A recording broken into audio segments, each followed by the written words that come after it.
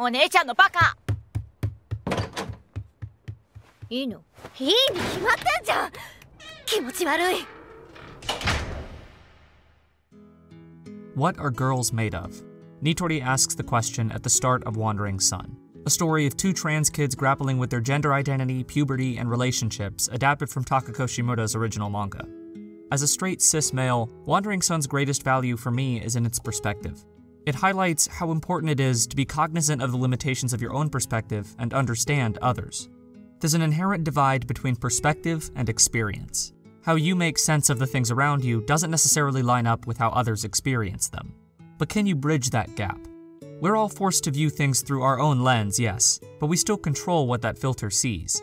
It's in our attempts to change our filter, to see things the way others do, that we come to understand their experience, to feel empathy.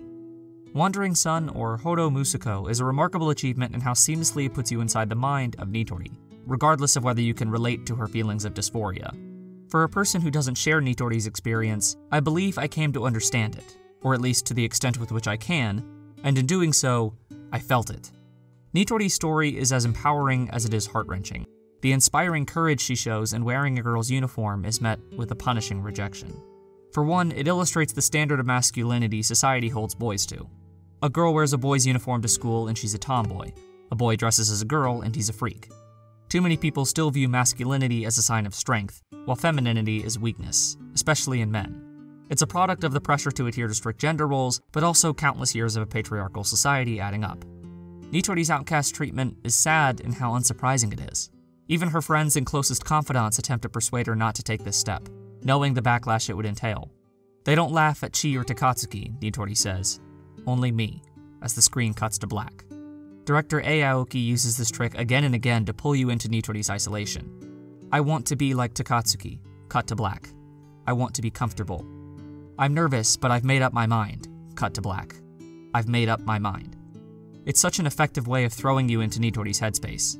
It's wild to think the same person who directed All Noah Zero and Fate Zero also directed this carefully framed, beautifully composed work. Or that the person who wrote Black Butler and Mayoiga penned such an intimate portrayal of human experience, though Mari Okada is certainly no stranger to tapping deep emotional wells. Some people want to cleanly define gender as a whole, but I think it goes without saying that everyone's experience is different. Wandering Sun excellently showcases how two people grapple with these feelings of gender dysphoria, the varying difficulties they go through because of it, and how those experiences affect their feelings towards one another. I'm thrilled this anime exists and would love to see more like it. There's not a lot of stories genuinely dedicated to trans experiences in anime. More often than not, it's relegated to a cheap footnote, or worse, treated like a joke, falling into a host of gross stereotypes. It's really refreshing to see an anime not only handle the subject with care, but so vividly capture its characters' experiences with it. Representation in media matters. A lot. Anyone who tells you otherwise has gotten so used to seeing themselves in it, they've lost sight of how precious that connection is. It's in experiencing reflections of ourselves in media that we learn the most about us. Who better to empathize with than someone who's shared your experience? How it must feel to be told you can't be you. I've had the privilege of never having to know what that's like, when being who you are comes at such great personal cost. And yet, Nitori does it anyway. Countless times, Nitori takes on the threat of further isolation and even physical harm to be herself. And all the while, I thought, what remarkable strength that must take. I can't share Nitori's experience, but I can see it from her perspective. I don't often use the phrase required viewing, but Wandering Sun more than deserves it. Now I'm off to go read the manga. Shit.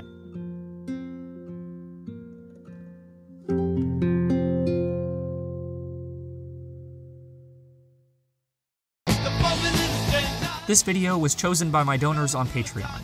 If you'd like to vote on the next series I cover for Backlog Bop, go to patreon.com/JackUTS and pledge $1. The poll for May is already up. A big thank you to everyone who voted this past month.